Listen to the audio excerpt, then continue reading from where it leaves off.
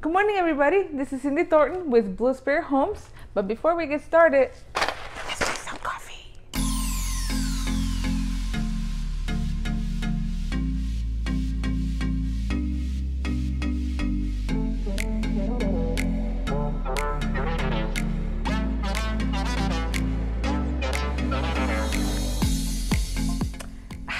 That's better. Today we're going to talk about buying your first home.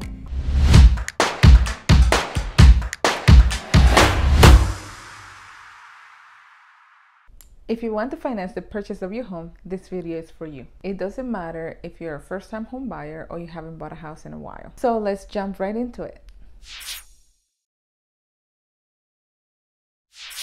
Before you start searching for homes, you need to check your credit and take a deep look at your credit report. This is the first thing a lender looks at to determine if you can afford a home. It would be unfortunate to start looking at homes out of your price range. This leads us to our next point. There are a lot of big corporate lenders as well as small ones, but they're not all created equal. This is where talking to a real estate agent comes in handy. Real estate agents work with lenders day in and day out, and they can make great recommendations on who you should partner with. Once you find one and get pre-approved, we can move on to the next step.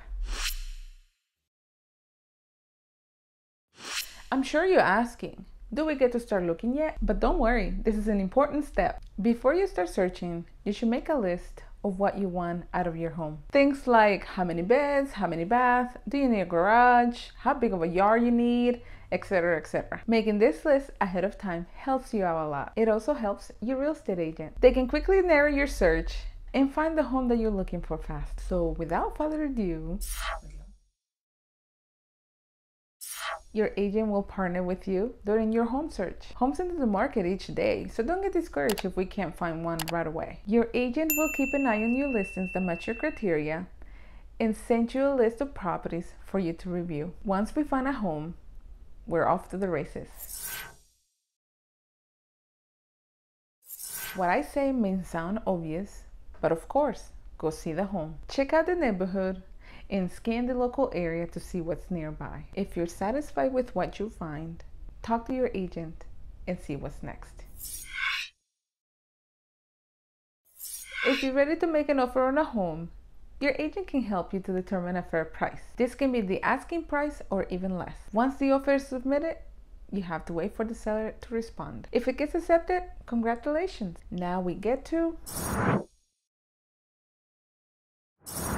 wait and wait. I'm exaggerating, of course. You'll be working with your lender during this time and submitting all the requested documents. A home inspection and an appraisal will take place during this time. With minimal issues, most homes close between 30 and 45 days, and then the magic happens.